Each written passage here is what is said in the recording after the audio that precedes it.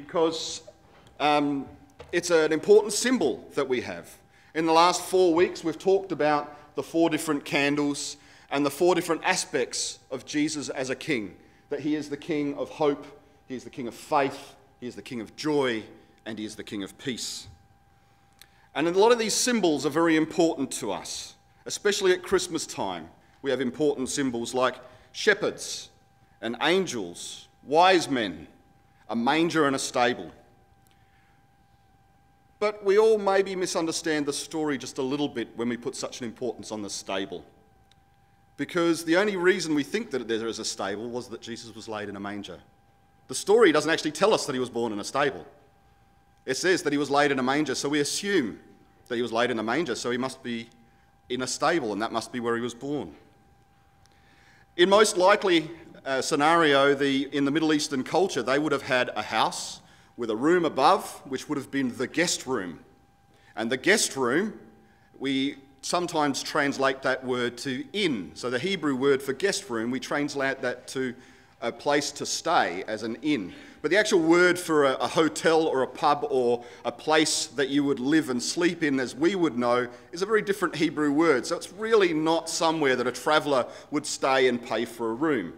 So what is most likely is that Mary and Joseph went to family in Bethlehem. They might have been distant cousins, but in that culture, even if a distant cousin comes to visit, you welcome them in as if they're the closest relative in the house. Now, what this probably means is they came and there was no room in the guest room because it was already full because other family members were in the guest room. So the only place they had was the open room at the ground level where the rest of the family stayed. And the rest of the family would have been there together. So they would have been welcomed in to the family. It's a beautiful image to see Mary and Joseph alone in a manger and in a stable with a manger in front of them and just animals around, and you see movies where Mary is giving birth all on her own without any help around. Quite likely there was quite a lot of women from the town around to help her with the birth, to help her through that situation, because in the Middle East in this era that would have been exactly what would have happened. They would have been welcomed. It would have been shameful to not welcome distant family in from such a distance. And the manger was there because in the ground floor of such a dwelling they would have kept their most prized animals and kept them safe at night time. A donkey maybe that would grind the grain if that's the kind of farmers they were, perhaps a few sheep, but that's usually more what the shepherd would do. And there would be somewhere for the animals to eat, so they had a manger to lay the child in. So the only reason we actually believe it was a stable was because Jesus was laid in a manger. The Bible only tells us he was laid in a manger. So sometimes when we see those symbols of the manger and the stable and those kinds of things, we can get the wrong idea about what that is about. And sometimes we end up worshipping the symbol rather than what the symbol points to. Because the symbol is just a symbol. A symbol is like a sign pointing in the direction of something else. So the manger is a great symbol, but we don't worship a manger. We worship Jesus. So when we see these symbols on a card or in a church, we have to look at what it's pointing to. That's the job of the symbol, is to point us in the right direction. When we see a tree covered in lights and beautiful decorations, its job is to point us in the direction of Jesus and to remind us that he is the light of the world. And it points us to the cross, which is behind the screen here. But we need the screen for the word. Actually, we've got electronic devices. We can make this work. Here we go. The cross also was a kind of tree. Well, it was made from a tree. It was wood. And it also bore the light of the world as well. And it bore the light of the world in a very important symbol for us. But we don't worship the symbol of the cross. We worship the man, our God, our Messiah, who died on that cross for us. What that cross points to is way more important than the cross itself. For all of us, these symbols point to Jesus, the King. We don't worship a stable, we don't worship a manger or even a cross. We worship a king, the King of peace. And we don't mean peace in the sense of the absence of war, because in that sense we've all experienced, or most of us have experienced peace for many, many, many years. It doesn't just mean the absence of conflict. Peace does not come when the arms race ends. Peace will not come with arms limitations or treaties. Peace does not come when a general glow of goodwill wells up and we feel magnanimous about our neighbours.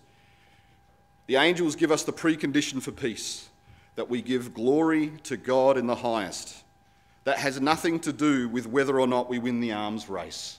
That was from a quote from one of the commentaries that talks about this passage. And another one comes from the direct translation of this word that they use for peace in this passage. And the translation for that word is, the definition is, the tranquil state of a soul assured of its salvation through Christ, and so fearing nothing from God and content. So peace for the Hebrews means a sense of contentment. In fact, the word shalom means fullness, means everything brought to completion. It's not just an absence of conflict or an absence of war.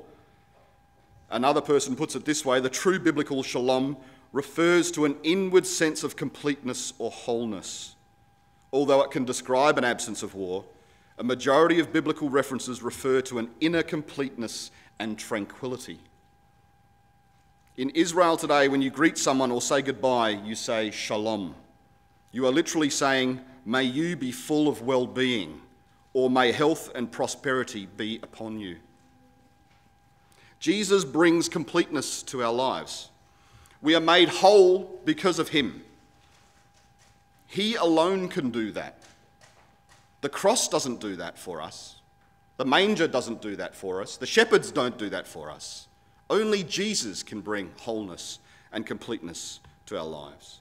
We can't do it for ourselves, and no one else can make us complete either, regardless of what romantic comedy movies might want to tell you, that no one can bring you completeness but Jesus. And there's the three different kinds of shalom that we need to cultivate in our lives. There is a shalom, a completeness with God, that we have a complete life with our Lord and Saviour.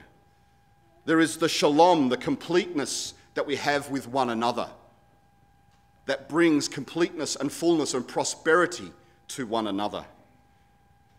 And then there is the shalom within ourselves, where we find completeness, where we find wholeness, where we find that contentedness that comes from shalom through Jesus. Colossians 3:15 says, "And the peace that comes from Christ rule in your hearts. For as members of one body, you are called to live in peace and always be thankful." For us today at ICL, today is the fourth Advent, but this is also our Christmas service. So this is our service where we celebrate the coming of Jesus. So we are going to do something a little bit extraordinary, and we're going to light the centre candle today as well, because it is fourth Advent, but it is also our Christmas service. And one thing I like to do to symbolise the fact that all these things are aspects of Jesus is to gain light from all of the candles and light the centre one. Because all four of these aspects of Jesus as King brings us to the centre candle, which is the candle of love.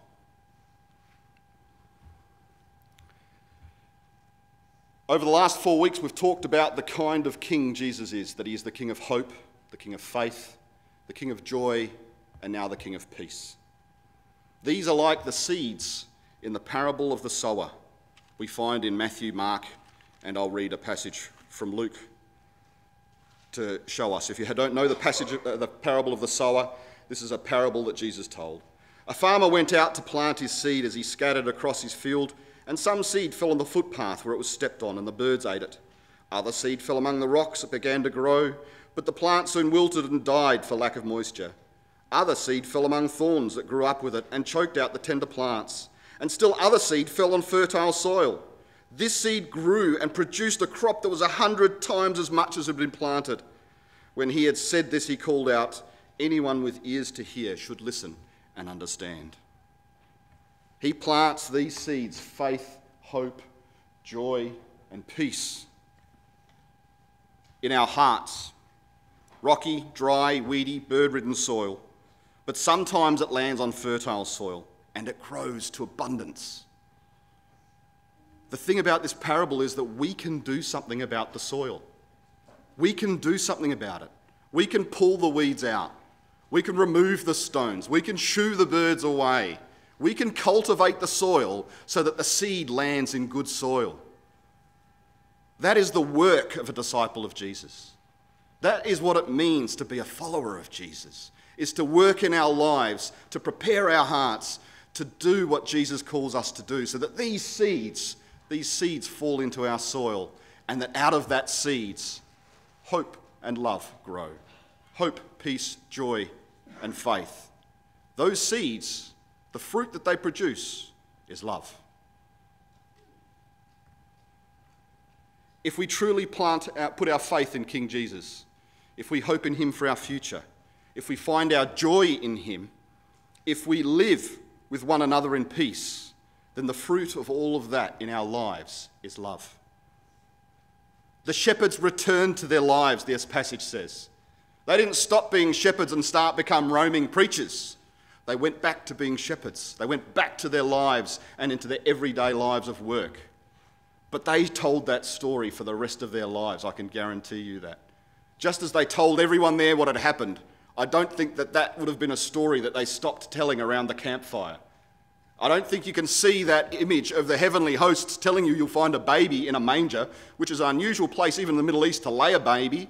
So when they went to Bethlehem, that was the sign that they'd found the right baby, that they found Jesus, who was going to be their Messiah. That was the sign that they were told to look out for, and they would have gone and told everyone. They went back to their lives, but they went back changed men. They went back changed people, because their hearts had been opened to the new possibilities of a Messiah come to rescue them. Just as we return to our normal lives after Christmas, it's sad, I know, Christmas is almost here and we're going to stuff ourselves full of food and all the good things that we do at Christmas time, and probably do a bit of exercise as well and spend time with family and doing the things that we do at Christmas time. But soon that will be over. Come Monday, we will be at Christmas Eve and we will have a carol singing service here. You're all welcome to come if you're available. We look forward to doing that, and then Christmas Day as well, depending on how you celebrate.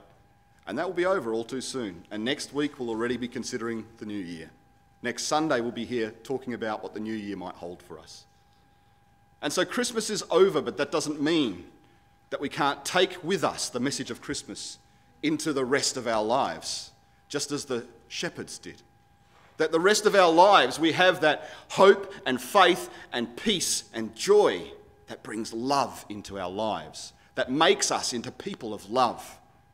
By this shall all men know that you are my disciples, because you'll have love for one another. Love your neighbour, said Jesus. It can't be questioned enough how often the Bible tells us that we should be people of love. And that should be the natural fruit that comes out of those things in our life. Hopefully we're exchanged by the experience of the King of Love, who didn't come on this tree but is symbolised by it, who came and died on that tree so that we might bring light to the world, so that we too can be a part of his family and be joined in as brothers and sisters into that relationship with our Father in heaven. Jesus is the King of hope, the King of faith, the King of joy, and the King of peace. Because if we live these four characteristics, out of that grows love. And it will spill out of our lives and we wouldn't be able to contain it. Love for God, love for ourselves, and love for others. That's what we're called to be people of. And it's always a timely reminder at the end of the year as we celebrate Christmas that that is who we are as followers of Jesus. Now, you already might know that love in your life, and I pray that that's fantastic, and I celebrate that with you. But there might be people around you who don't, and they need to hear that message, and that might be your task. You might not know that love in your life, and you want to hear more about that. Please ask someone.